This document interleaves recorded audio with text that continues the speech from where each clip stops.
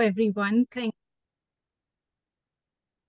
Hello and welcome everyone. Thanks for joining us today. Thanks for registering and joining us today for this webinar on pediatric diagnosis and management of heritable aortic disorders with our guest speaker, Dr. Shaine Morris. I am Chrisanne Campos, the Science Director from the Genetic Aortic Disorders Association of Canada. That's GADA Canada. And with me today co-hosting this webinar is Maura from UT Health, co-hosting with me on behalf of the John Ritter Foundation for Aortic Health.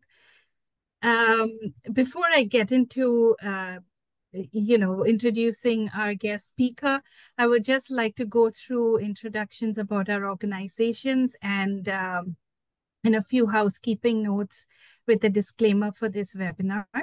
So GADA Canada is a patient advocacy organization in Canada supporting genetic aortic disorders with a primary focus on promoting research, awareness, and education for these disorders. GADA has been supporting research for over 20 years, and some of the ongoing funded research involves identifying risk factors associated with thoracic aortic disease in pregnancy, identifying alternative angiotensin receptor blockers to improve Marfan patient care, and identifying molecular mechanisms relevant to aortic aneurysm formation. Recently, GADA also launched the Think Aorta awareness campaign in Canada to promote timely diagnosis, treatment, and importantly, genetic testing for individuals with aortic dissections. GADA also funds the Montalcino Aortic Consortium, that's the MAC Aorta, which is an international collaboration of aortic disease experts participating in a patient registry for precision medicine for genetic aortic disorders. MAC, as a patient registry enrolls patients who have had an aortic dissection or a family history of aortic dissection and a genetic diagnosis underlying that aortic dissection. If anyone has questions about GADA's programs or would like to participate in MAC, please feel free to email us at the email below. Hi, I will speak a bit on the John Ritter Foundation. I'm representing them today. So in case you do not know, the JRF is a nonprofit based in the United States. They really strive to support patients and families with thoracic aortic aneurysm and dissection. They do a bunch of different things, including funding aortic disease research, promoting patient education, and they also have a patient support program. They really do invite all of you to get plugged in with them.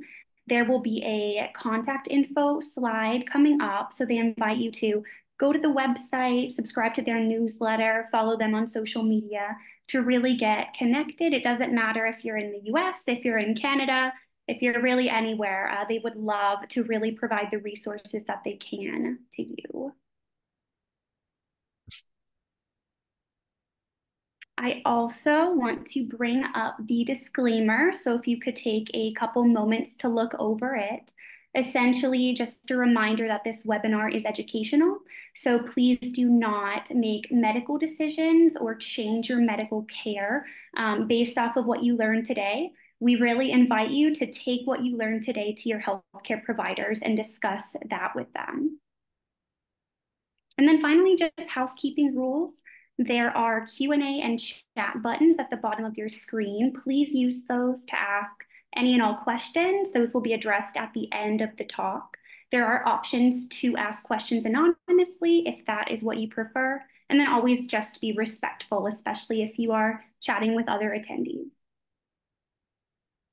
Right, so it is our privilege to have with us today our guest speaker, Dr. Shaine Morris. Dr. Shaine Morris is a pediatric cardiologist at the Texas Children's Hospital Baylor College of Medicine. Her area of expertise includes cardiovascular genetics, fetal cardiology, and cardiovascular imaging. Dr. Morris cares for patients with Marfan syndrome, Loeys-Dietz syndrome, Turner syndrome, vascular Ehlers-Danlos syndrome, and other genetic aortopathy conditions. She leads a multi-center aortopathy registry focused on aortopathy in the young called CLARITY, or Collaborative for Longitudinal Aortic Research in the Young. And she also sits on the steering committee for the Montalcino Aortic Consortium, facilitating a collaboration for pediatric research for gene precision medicine in heritable aortopathies. So welcome, Dr. Morris, and I'll hand over this session to you to present to our community. Thank you so much. Thank you so much, Christiane and Mauda. Thank you so much for the opportunity to be here and to speak with everyone. I'm going to go through some slides and presentation, but I look forward to questions at the end as well, and want to make sure that I address any questions at all people have. You know, I could talk for 20 hours about pediatric heritable aortic disease, so I tried to condense it into just a short presentation on some of the highlights, but I'd love to hear your questions afterwards. So the goals of this are to basically understand the scope of contemporary diagnosis of pediatric hereditary thoracic aortic disease, which is also called connective tissue disease, which is also called aortopathy. I'll refer to it mostly as HTAD. And to understand for kids mostly, we've really been working on risk stratification in kids. So we know that more severe patients we need to pay a little closer attention to, but just as importantly, finding the lower risk kids so we can allow them to be more free and do more and not have so many restrictions. So first, I just want to talk about non-syndromic versus syndromic, you know, this kind of description that people use.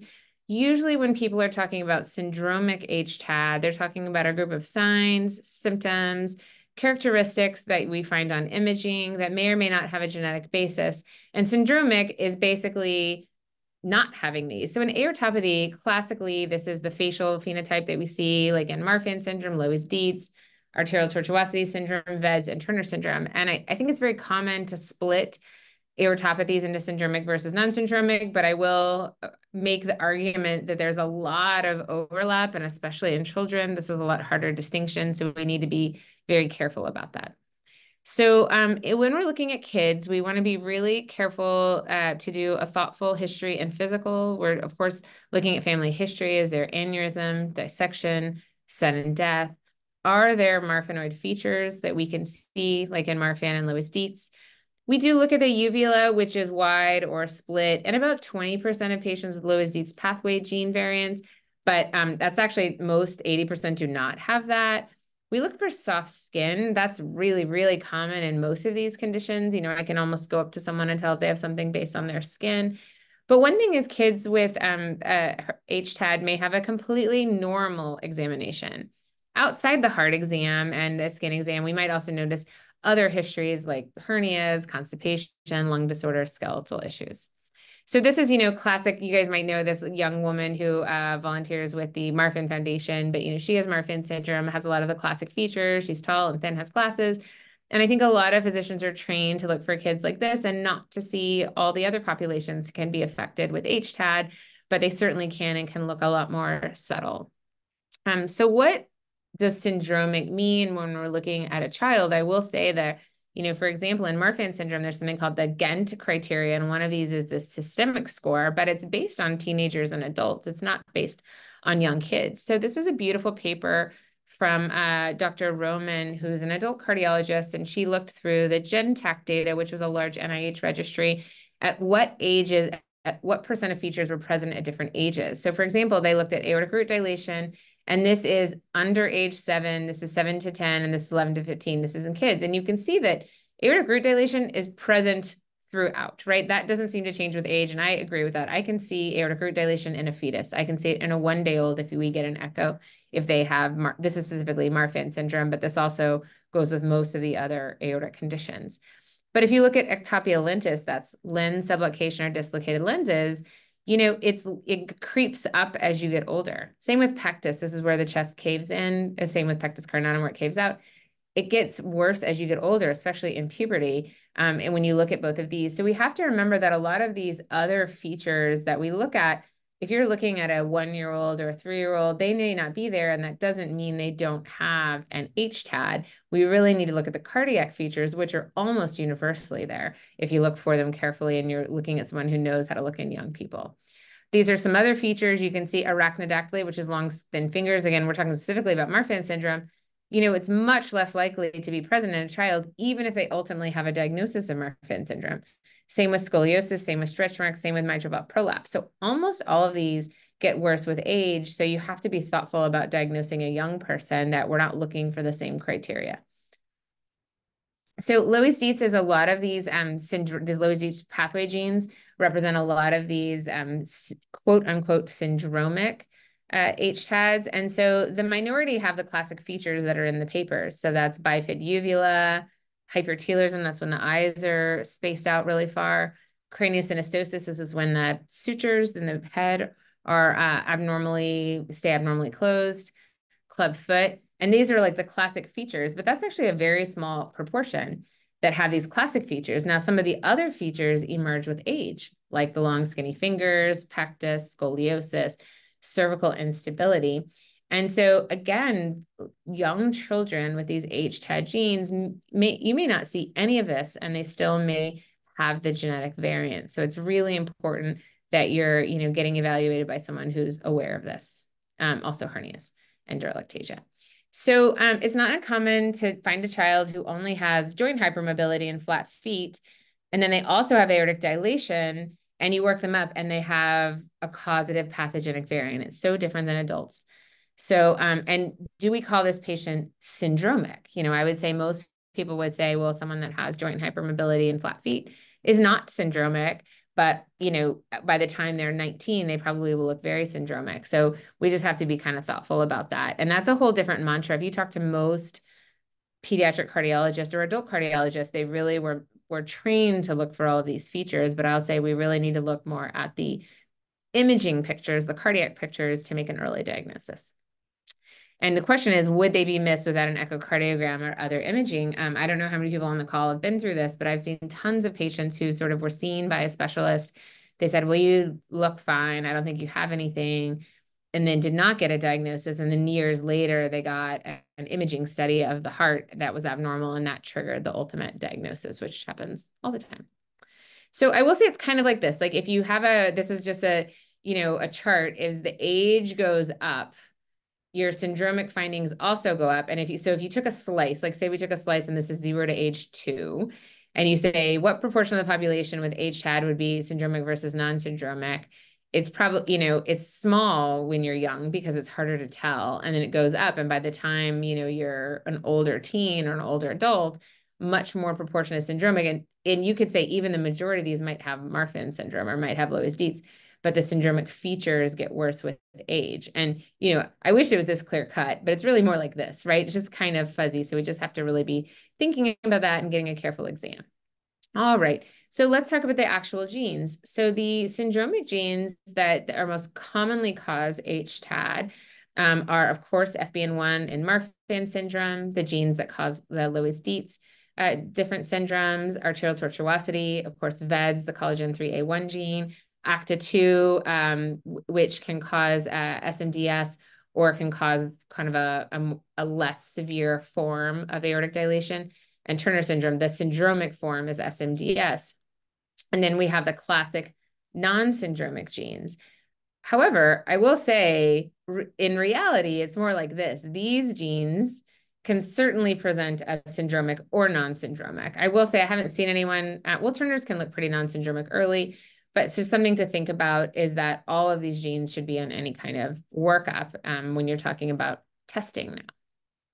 So in what's changed is the physical exam is no longer a discriminator about whether or not to perform genetic testing. If you see aortic dilation in a child that's consistent, it's there more than one echocardiogram, or it's moderate or severe, they should probably have genetic testing just based on aortic dilation, unless there's another clear cause. And we can go through, if there's time at the end, other clear causes of aortic dilation, like chronic hypertension, renal dysfunction, fetal lupus. But other than that, nowadays we would test for just the presence of aortic dilation. So this was a really interesting study. This was a beautiful study done by the French group, and they looked at non-syndromic, very non-syndromic cases, and this included children, and looked at and did genetic testing, and the vast majority of them had syndromic gene causes. So just an interesting point. So what do we do with testing if you have aortic dilation? So you have aortic dilation, what the heck do we do?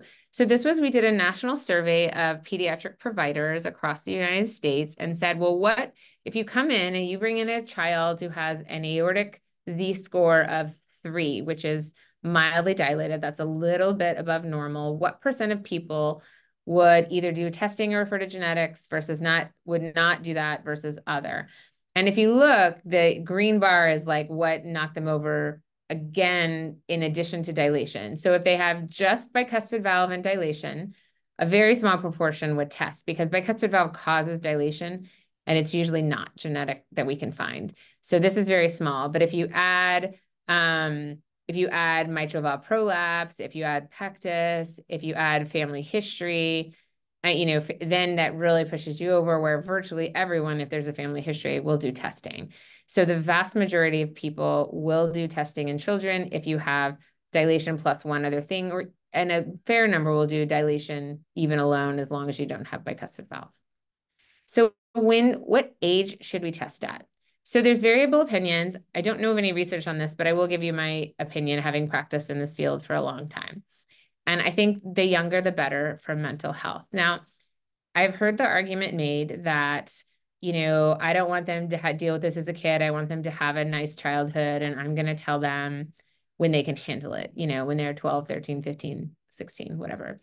I will say that is how I started my career, and it is completely traumatic to kind of have an identity, to identify, to have a love of a certain sport, and to have a love of a certain identity, and then for that all to change, especially as an adolescent. And I've seen so many kids encounter major mental health issues with the loss of identity when that happens in the teen years. It's really disruptive. And it's really hard, versus the kids I see that knew from a very young age. It just is part of who they are. And you can guide them if they have a particular condition that has sports restrictions or activity restrictions or chronic medications. You can guide them early, and that's just who they are. And it's not like they're the star football player who now has to stop and doesn't have something they're passionate about. Or they're the person who always wants to go skydiving as soon as they turn 15 and now can never do that again. I think the earlier you can tell them, the better. Additionally, multiple trials show that medication is more effective at young ages. Now, that has only been done, the trials are all in Marfan syndrome, because that's the biggest cohort that we've been able to do randomized trials in. But every single one that has looked at age says the earlier you start, the more effective, the more bang for your buck you get.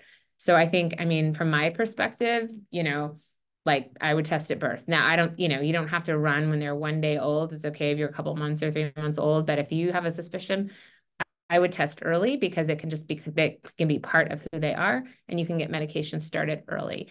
Of course, we always have this discussion with the families and are open to what they want to do. There's not an urgency between a few months, but I don't think waiting till teen years helps anybody.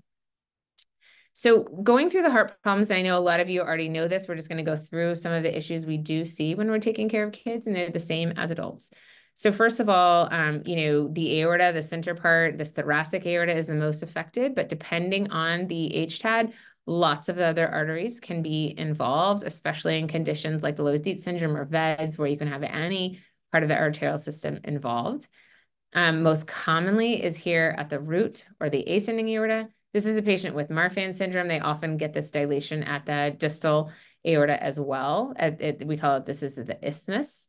And this is the opposite. You guys may not know about this, but there's a condition called Williams syndrome, and they actually get narrowing at these two areas, the same place where in Marfan and Loeys-Dietz we get dilation, they get narrowing here, and it's a different kind of aortopathy with small vessels.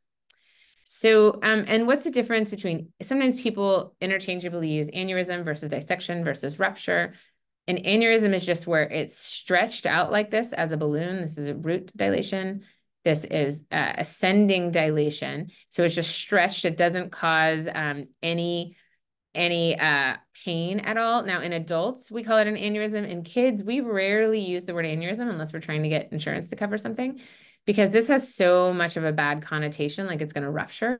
We usually refer to it as dilation. And that's just like a traditional pediatric thing because it's so rare to have dissection or rupture in children. We usually refer to this as dilation, and we might say mild, moderate, severe dilation, but these are basically used interchangeably. Now, a dissection, and again, I know a lot of you know this, is where there's a partial tear. So there's 3 layers of the aorta. And if 1 or 2 of the layers tears and allow blood to come in and cause this next lumen, that's a dissection. A rupture is where you go through and through. So ruptures are pretty rare, except in vascular EDS or in dissections that kind of haven't been recognized.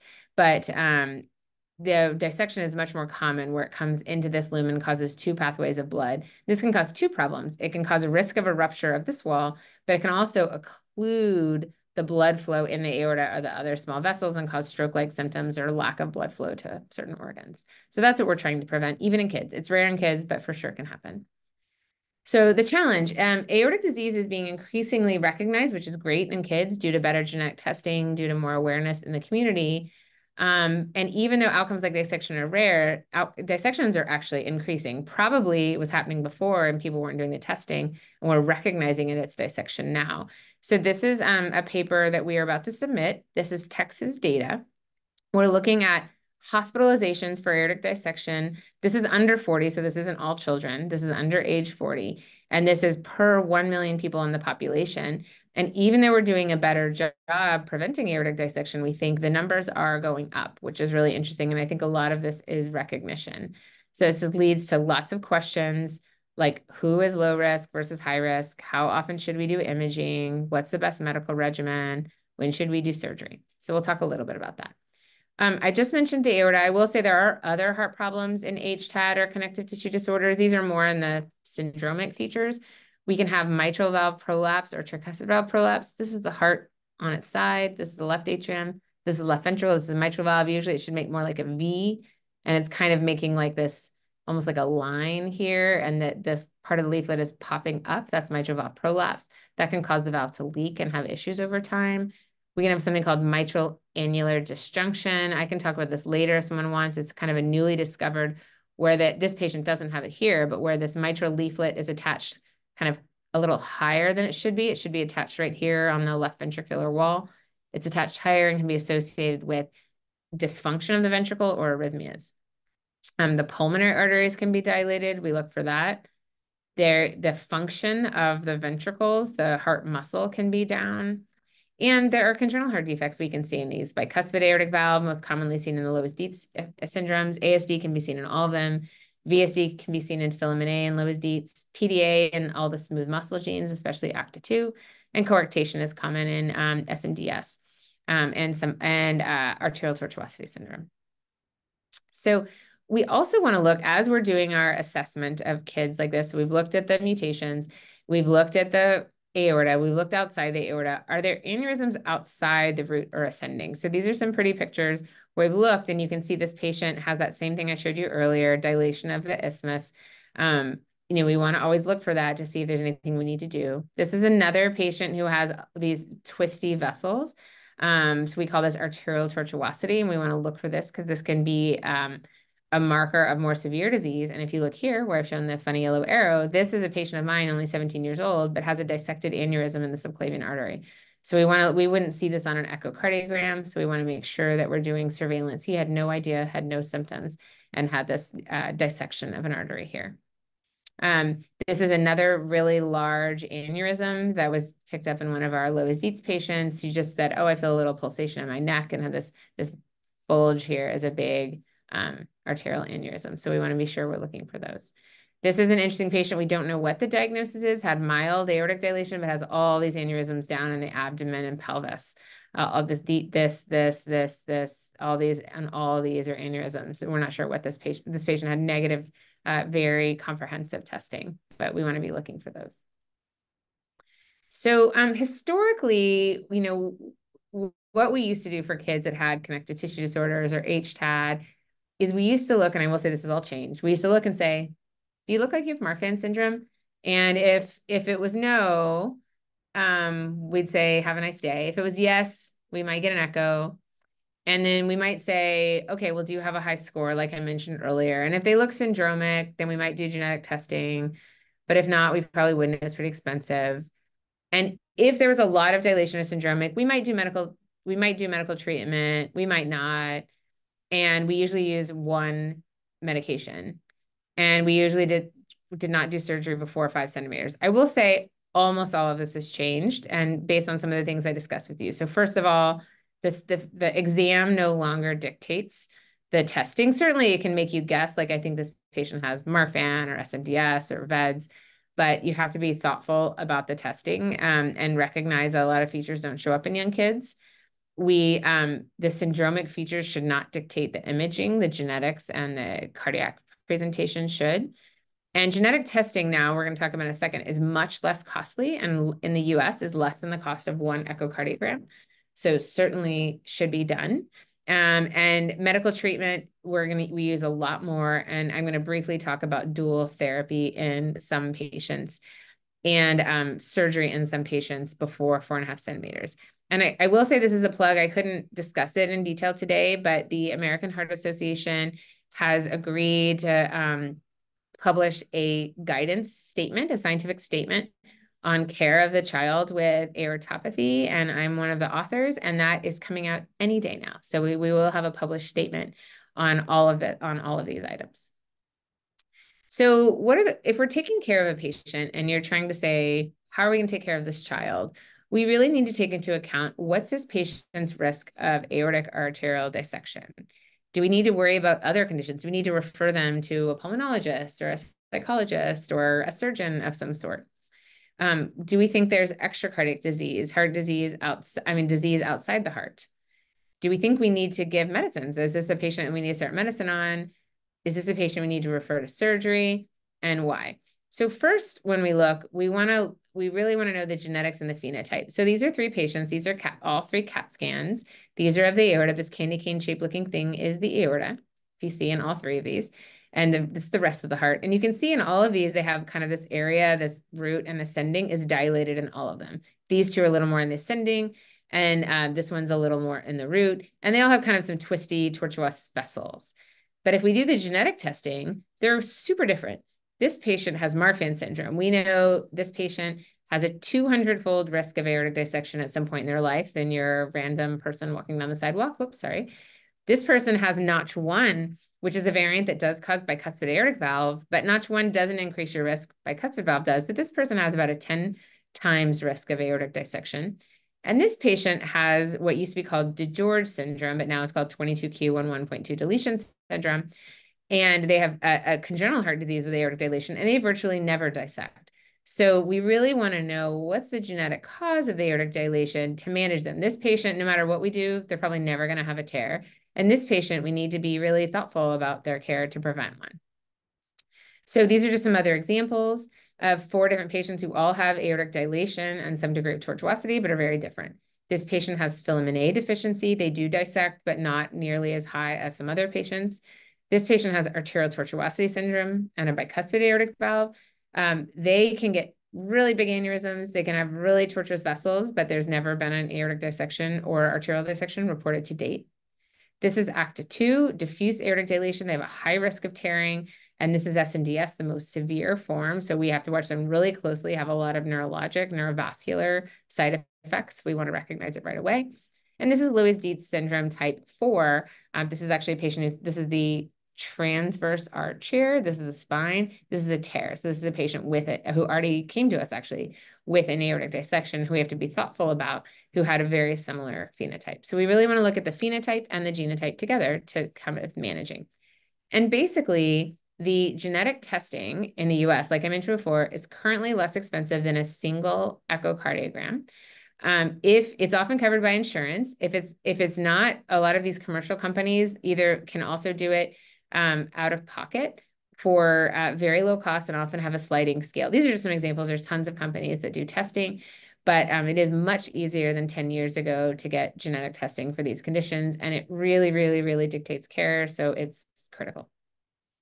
Because like I said, the risk, the gene, what I showed you in this picture is the gene determines risk. So I put kind of the highest risk patients are here for having a dissection or rupture. Then we kind of go down to moderate risk. We go to some risk, but this is almost always in adults. And then risk that we think is probably not elevated compared to the regular population. So just aortic dilation doesn't help you, but you need both. Now, this is a beautiful paper done by MAC, the MAC Consortium, supported by GADA, led by Dr. Regalado and senior author Dr. Milowicz. I report this paper almost every day. What this paper showed beautifully is the gene matters, but the variant also matters. So this is a graph. I'll orient you in a second. This is age along the x-axis. This is risk of an aortic event, like proportion of the population that's had an aortic event on the y-axis. And each line is a different gene. So these are all the different Loeys-Dietz family genes. And basically, the higher you are, the worse you are. So if you did a line at age 20, you can see like 20% of people with TGFBR2 variant have already had an aortic event, but basically 0 or maybe 1% of people with a SMAD3 variant have had an event. And by the time we get to 60, we're up to 75% of people with a TGFBR2 variant. It's called the Kaplan-Meier curve.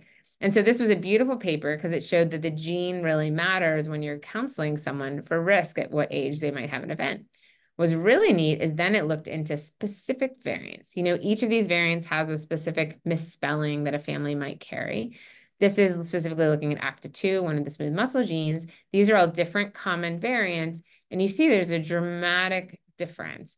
This arginine 179 variant, that's the SMDS, you know, starting at around age 10, really high risk of having, you know, by the time you're 20, you're almost at 100% risk of having an aortic event between 10 and 20. But if you're kind of over here, this glycine 160 substitution, you know, even by the time you're 60 or 70, only about 40% of people have had to have aortic surgery or had an aortic dissection. So as someone's helping manage you or manage a family, they really need to know the gene affected, the way that it looks, and also the specific variant to help manage. We've known this for years in VEDS, that the type of variant matters, where the variant is, and actually even within glycine substitution, which is the most common mutation or variant in VEDS, what glycine is substituted with matters. And these are the opposite of the curves I just showed you. This is like a cumulative hazard, so it adds up risk over time. This is the opposite. It's called a survival curve. So everyone starts alive, and it's what percent of the population is still alive. So in these curves, the lower you are, the worse. So you can see that the splice donor site kind of has the most aggressive events. And in this, it's not aortic, it's aortic or arterial events. So what about surgical thresholds? So these, I cannot show you the pediatric statement yet, but it will be coming out soon. This is the adult statement. And I will say in pediatrics, we follow pretty closely to the adult statement. This is one just published in 2022 that all providers should have access to.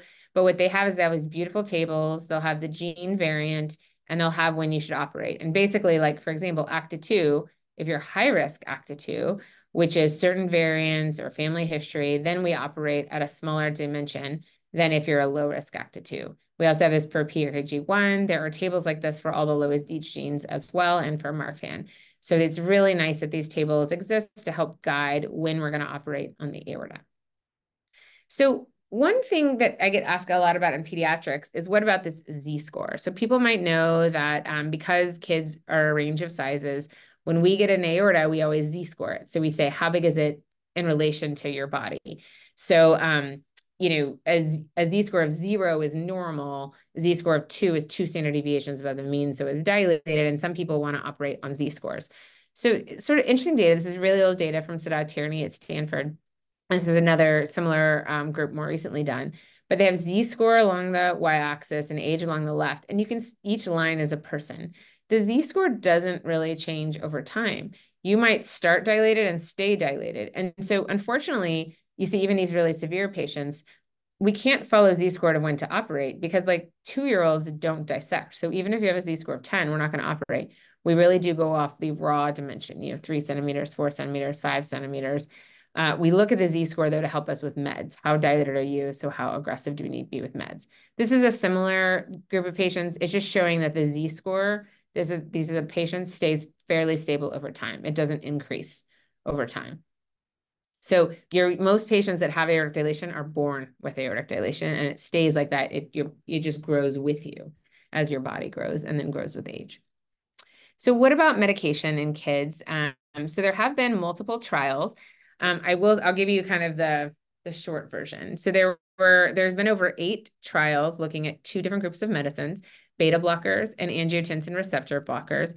And basically, based on all these trials, no trial is perfect, but it seems like monotherapy with either of them, that's single therapy, does slow rate of aortic dilation in children. And the younger you start it, the better. And there was a recent beautiful, this paper is a beautiful, what's called the individualized meta-analysis. They took 8 of the trials and they put all the data together and analyzed it.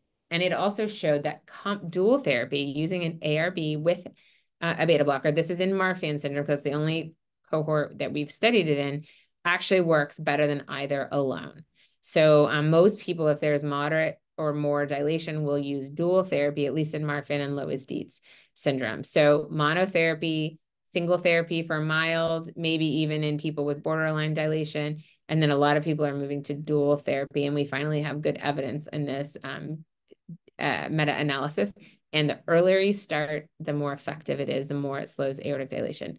None of these trials showed an effect on dissection because there were not enough dissections in all of these patients who were really well cared for. So they didn't have enough, we call it power, to get there. So how should the differing risk by gene alter medical and surgical management? Well, if there's not a risk of dissection, we may not give medication. So filament A, there's only a few risks of dissection. I think most of us will treat these patients.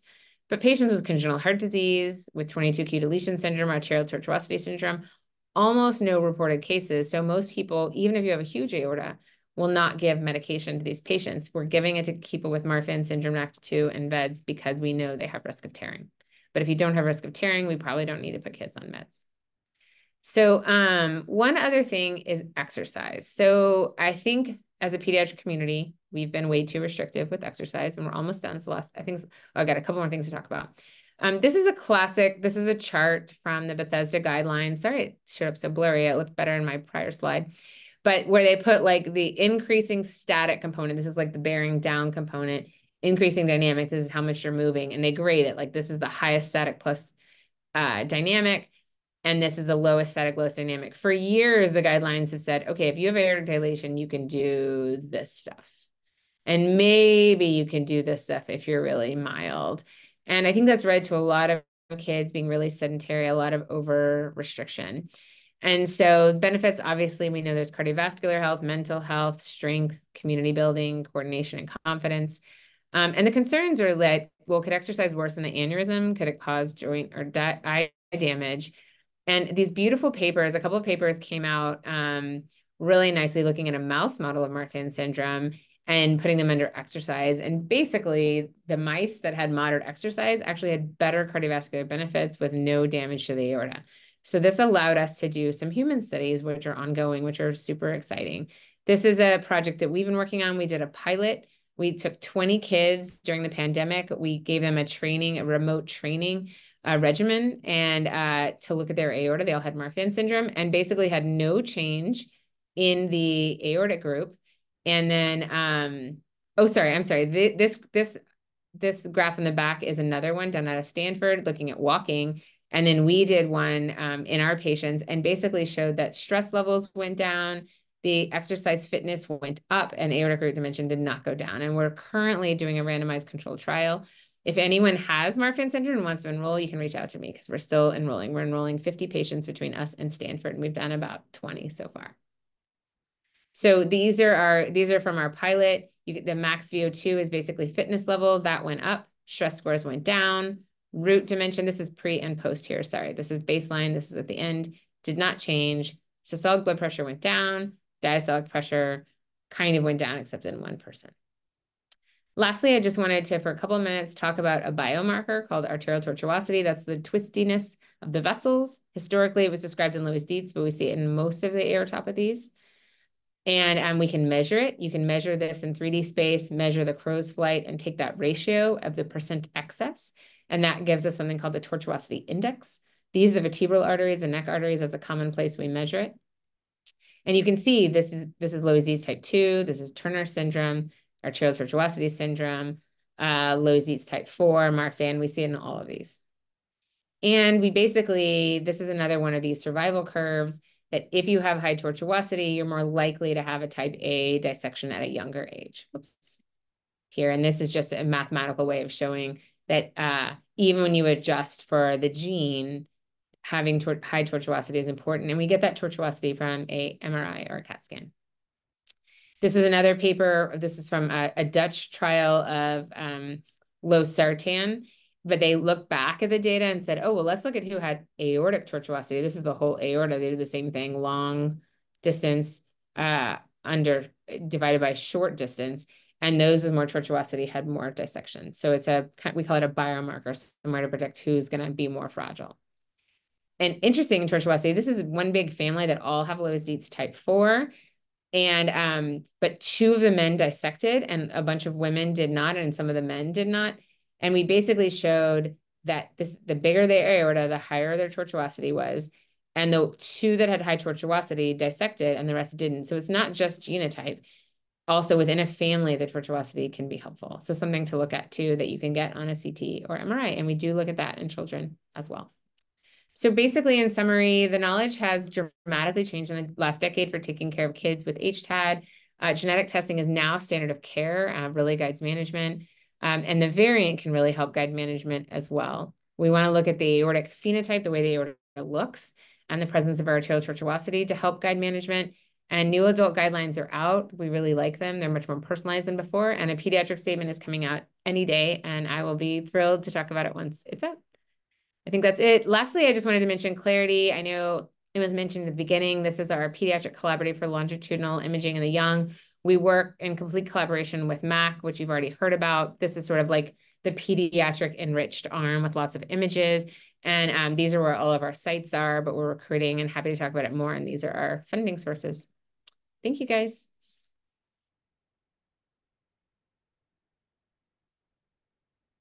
Sorry, thank you. Thank you so much, Dr. Morris, for this great information you presented through the talk. I know there are no pediatric guidelines, so just sharing this information, research-based information on management of heritable aortic disorders is very helpful for patients as well as physicians. There's a question. We received tons of questions through registration, so we'll try to get through most of the questions if we can. But if we don't, I just want everyone to know that they can send in their questions by email to GADA or the JRF, and we'll try and address them with Dr. Morris if needed. There's a question here from a pediatric cardiologist in Canada asking, how often do you perform a full body MRI in search of systemic aneurysms in heritable thoracic aortic disease patients? And when do you start? Would you put a baby through a GA or a radiation for CT to have a full body assessment? And if so, how often? So such a good question. I think for most patients, we'll do it by age 3 because under 3 is when, sedation has been associated with adverse events in large populations, like where we think, you don't want to do elective sedation under 3 unless they're very severe. Like if it's SMDS, which is the ACTA2 R179, if it's an aggressive form of VEDS, if it's an aggressive form of Loeys-Dietz, like a TGFBR2, we would do it at diagnosis, head to pelvis. Otherwise, we'll usually do it around age 3, unless they're very mild, like SMAD3, which is a really mild form of Loeys-Dietz. We might wait till they're like 12. Right. We'll do it once, head to pelvis. If we see nothing, we do it every few years, depending on the severity of the disease. For kids that are over 9, we'll use MRIs routinely because they don't need to be sedated. But between birth and 9, we'll talk with the parents whether they want a fast study we can often do a CAT scan without radiation. I mean, not a baby, but that can be very fast, 20 seconds, or we want to do no radiation, but do sedation. So we'll talk through both, but we try to judiciously use it, nothing like the adults where we do it every year. Right. Yeah. So on that note, there's a question on SMAD3. So if the parent has a SMAD3, but not, a typical, later onset of aortopathy, would you recommend later testing then in that case? It's certainly a family's preference, but I would do the testing early because it is a range, right? Most of my SMAD3s have borderline dilation, but certainly I have a handful of SMAD3s that have moderate dilation, and they're not likely to dissect, but if you put them on meds, if you can start adulthood at 2.5 centimeters instead of 3.5 centimeters, you're probably a lot later, it's a lot later in life that you're going to need an aortic repair. And we think that chronically that might help the arterial wall. And, you know, at least you're checking in every few years. There tends to be dramatic aortic growth at puberty. And if you know, maybe you get checked at 9 and then you get checked again at 12 or 13 and then at 15 or 16, just to make sure there's not greater growth than you think. It's true the vast majority of SMAD3s are totally fine in childhood, but at least to have a gauge on what that is to make sure you're not an outlier. Yeah. And I would wait I would not wait till they're 18, just because, I mean, being totally honest, like people don't always wait to have sex till they're 18. And, you know, these are autosomal dominant. You have 50% chance of passing them to children. And I talk to my teens all the time, like, you know, you don't want to deal with having to think about this if you happen to be involved in a pregnancy, and you should know you have this. And sometimes it'll just influence them to be thoughtful if they're sexually active. That's a great point. Yeah, I think you know, knowing it early and diagnosing early, and then knowing the decisions and having informed decisions through life is very crucial. Thank you so much, Dr. Morris. This was such a great talk, very important. Another question that we have, and maybe you could speak a little bit more on syndromic versus non-syndromic. I have someone in the audience who basically generations of the family have aneurysms and dissections. They had a genetic test 13 years ago that came back with a VUS. And so essentially, it doesn't specify whether there are, you know, pediatric patients involved. This patient wants to know if the VUS has anything to do with like syndromic or non-syndromic presentation. Does the VUS lend toward it being one of those, or is there not? Well, yeah, I'm happy to talk about it. So the VUS doesn't have anything to do with syndromic or non-syndromic. That just tells you whenever we get a gene variant. So for example, ACTA2 tends to be non-syndromic and Marfan tends to be syndromic. And one is called by FBN1, one's called by ACTA2. Anytime you get a gene variant, there's kind of 5 ways you can code it: benign, likely benign, VUS, variant of uncertain significance, likely pathogenic, pathogenic. And there's like a certain score criteria. And to be pathogenic, it has to have been reported in other people, or it has to be really clear in your family that it's causing disease. You have to have really strong criteria. And a VUS just means that it's probably in a suspicious gene or a suspicious place, but there's not enough evidence to say it's really causing the disease. But and so it certainly could be causing the disease, and you might be the first family that has it, or maybe it's a change. It's kind of like putting margarine instead of butter in a recipe, except in your genes, like it's not causing a problem at all. So those just have to be followed up. I will say if your testing was 13 years ago, 1000% get retested, because we know so much more than we knew 13 years ago. And that VUS might get reclassified, or we might find another variant that is causing the dissections in your family. Thanks. That's great. I know VUSs can be just confusing and not the sort of desired result, because they do leave a lot of gray area. Yes. So on that note, Dr. Morris, how do you manage patients at risk if they have a positive genotype but a negative phenotype and a family history? What's the screening, you know, the age for screening and surveillance basically in these patients? It really depends on the disease. For example, in Marfan and Loeys-Dietz, before they tear, they're always going to get an ascending, like a root aneurysm, right? That you always see that before they have a dissection, almost always. So those patients, if they're, you know, we'll follow them every 1 or 2 years. We'll get a picture of their root and we'll see if they're dilated. Now, you know, we define dilation in children as a Z-score above 2.0.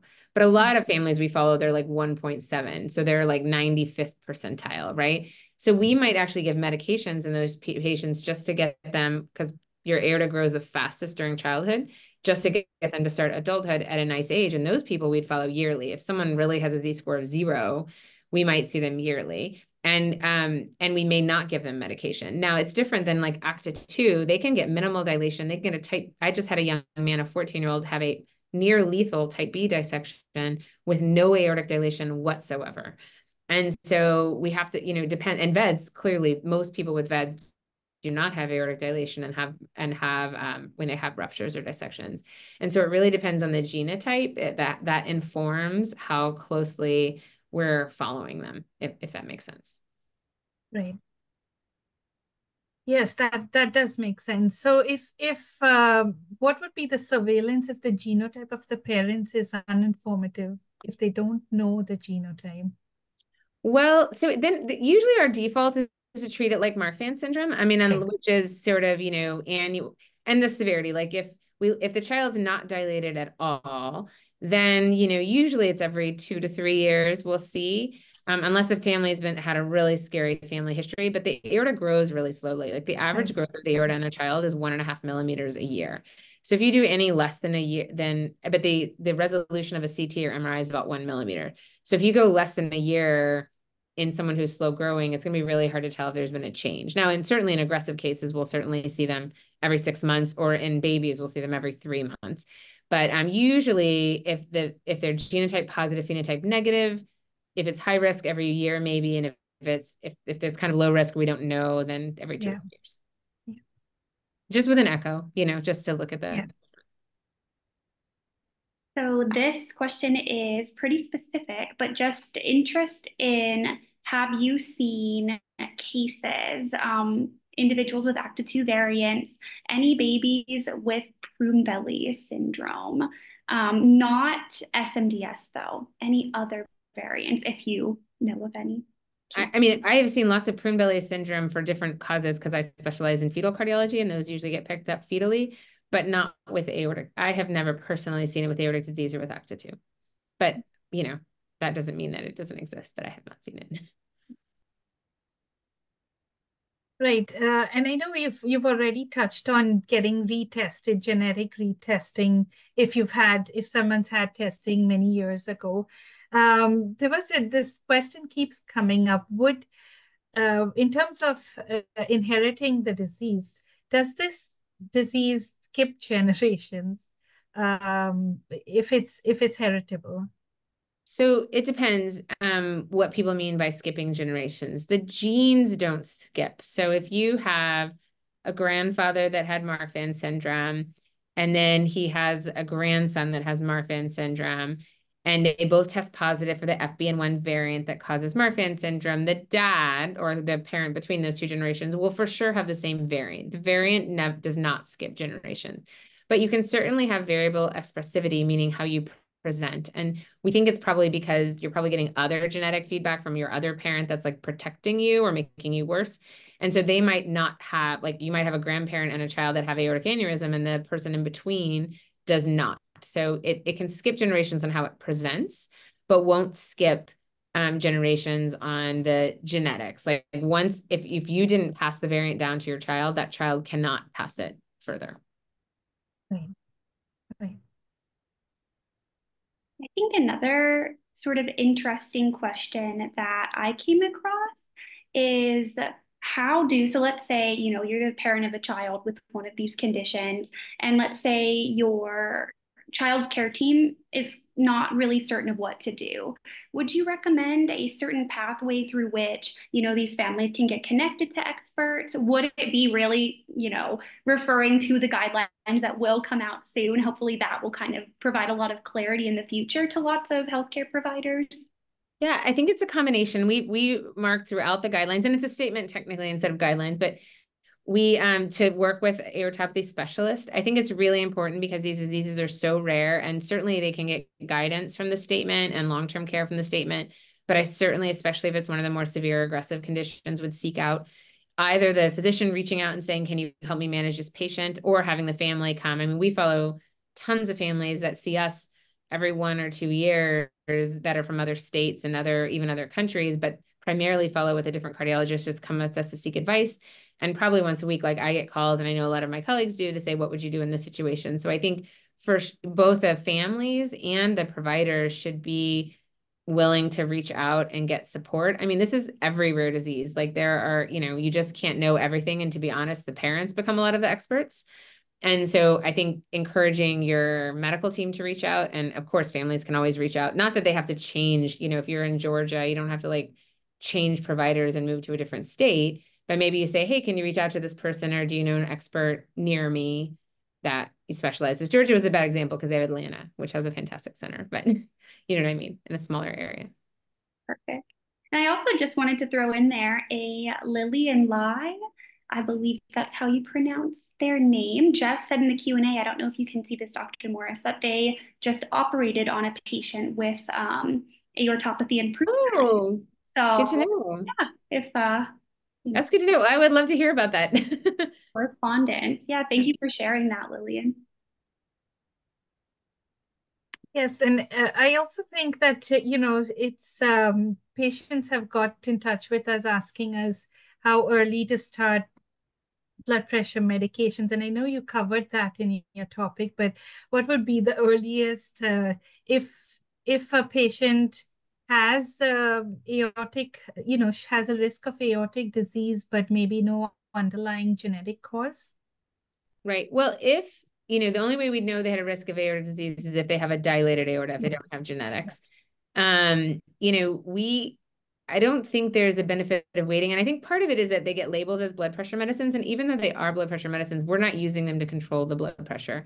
Kids by mostly have totally normal blood pressures, and repeated trials have shown that they're effective in controlling aortic dilation. So we're not, I think sometimes people think we're controlling the blood pressure to control the dilation, but we think it has benefits above and beyond that of actually reducing stress on the vessels.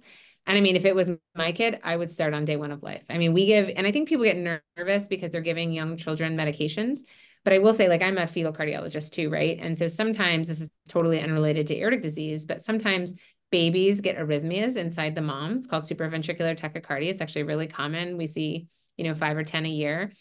And to treat those babies, we give mothers propranolol, which is a beta blocker. It goes through the placenta, treats the baby, and treats their SVT. And we control it. And as soon as the babies are born, we give the babies propranolol, and it controls their SVT and does great. We keep them on it for a year. In a year, we take them off if their arrhythmias have stopped. And propranolol is what we treat babies with Marfan syndrome with, And so, but we have used it for decades and very safe. And so certainly I understand if families want to wait to think about it, that's always their prerogative. But I don't think there's not like a magical time to start. And every paper that's been done to date says the earlier, the better. The biggest time of aortic growth is from age 0 to 2 and then puberty. So that's when you get, you can grow a few centimeters in your aorta, or a few, not centimeters, but like at least a centimeter in those periods. Right. Another question that was just posted. It regards essentially, so an adolescent with a dilated root is prescribed atenolol. The question is, should the patient push their doctor to consider dual therapy if perhaps the doctor only prescribes a monotherapy? And if it helps, the variant in this specific case is SMAD3. That's tricky because SMAD3 is so mild. I think it would really depend on the size of the aorta. I think certainly bring it up in a conversation and seeing what you want to do. I'd say, like, personally, for me, anyone who's moderate to severely dilated, I will offer dual therapy. Not everyone will do that. And then for mild, I rarely do dual unless I have a really risky family history or a parent that just wants to be very aggressive. I have parents that have been traumatized by their own aortic surgery when they were 20, and they'll say, hey, I know it's harder to do dual therapy. Like, I think dual therapy is totally safe, but I really like to do this, and I'll partner with them on that. But I think if SMAD3 typically is very mild, I would usually only use monotherapy. But if it was SMAD3 with significant dilation, I definitely would bring it up with them. And if they don't want to do it, talk to them about why they don't. But it may just not be indicated because the disease isn't severe enough yet. Right.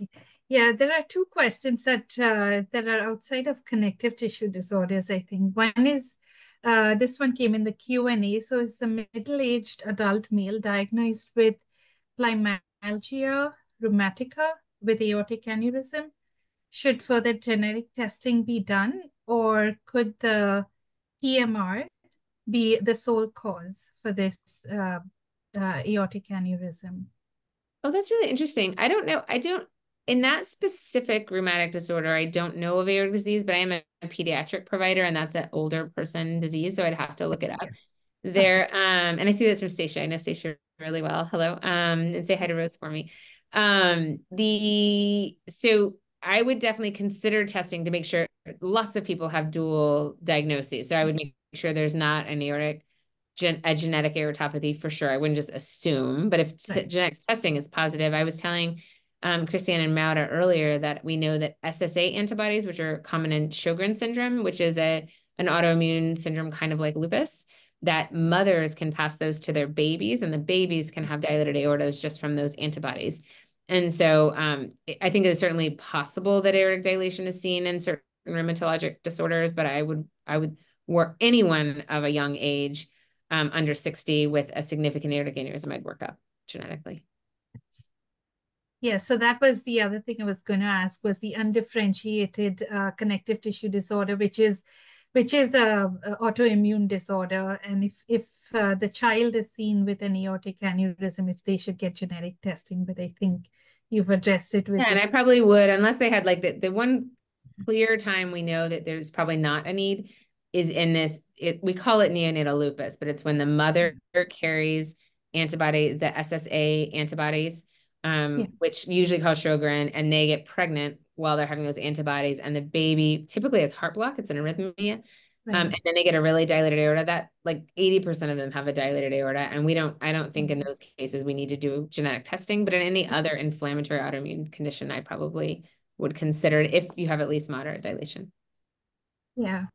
Yeah, so, Dr. Morris, you said patients with such conditions or even with bicuspid aortic valves could have enlargement of the aorta. Would someone with BAV and enlargement of the aorta undergo genetic testing? What are the recommendations for genetic testing in that? Oh, yes. This is very controversial. So BAV stands for bicuspid aortic valve. So bicuspid aortic valve is the most common congenital heart defect. It's present in 1 to 2% of the entire population. It's where instead of the leaflet, the normal aortic valve should look like 3 leaflets. It should look like a Mercedes sign. But this is when 2 of those leaflets are fused and you get bicuspid valve. And it's really about 70% of them will have aortic dilation of some sort naturally. But they certainly have an increased risk of dissection. So the question is when to do genetic testing. There's not great evidence. It's sort of all over the place. And so most people I know won't do it just with, if you just have aortic dilation with BAV, but you need something else. So either the aortic dilation needs to be severe, like a Z-score above 4, or a dimension above 4 centimeters, or they need to have other features like connective tissue features or family history of dissection or family history of BAV, but you need BAV plus one other thing, either severe dilation or like another feature that increases your risk is what that's still, even in the statement, you'll see we're kind of danced around it. We're like, consider these situations, but there's a lot of strong opinions across the spectrum in BAV because it's so common. If we start recommending genetic testing in all BAV, that's, 2% of the population of the world. So we can't do that. Yes. Yes. Yeah, we're really looking forward to the consensus statement. That is great news for pediatric management of heritable aortic disorders. I know we're over past the hour. Maura, is there any other pressing question that you'd like to ask? The only one I saw, which is a quick one, someone was asking, they have ACTA2, their child does not. How should the child be surveilled? And I also hear this a lot when talking with patients and family, so just something that maybe you could clear up. Yeah, if for sure the child has been genetically tested and is negative, there's no reason that patient needs to be followed by a cardiologist, then they're negative. Now, sometimes what I see is people tell me they don't have it and they just had imaging and they don't have a dilated aorta. That's very different. They need the genetic testing. But if the genetic testing is negative, there's no need for surveillance. They do not have ACTA2, so are not at risk of an aneurysm from that anyway. Great. Thank you so much. Sure. Great. Great. Thank you so much, Dr. Morris, for your time to be with us today and to address so many questions from our community today. I just wanted to say that this session is recorded and it will be available on the GADA and the JRF YouTube channels. If we didn't get to your questions or if you have more questions from just this talk, please feel free to send us an email either to GADA or the JRF. This is our contact information, and stay tuned for a post-event survey as well as the webinar recording when it becomes available. Thank you once again, Dr. Morris. It was a pleasure to have you here and an absolute informational talk from you. Thank you so much. And No thanks, problem. Maura. Thanks everyone for coming. Thank Thank you. you so much for having me.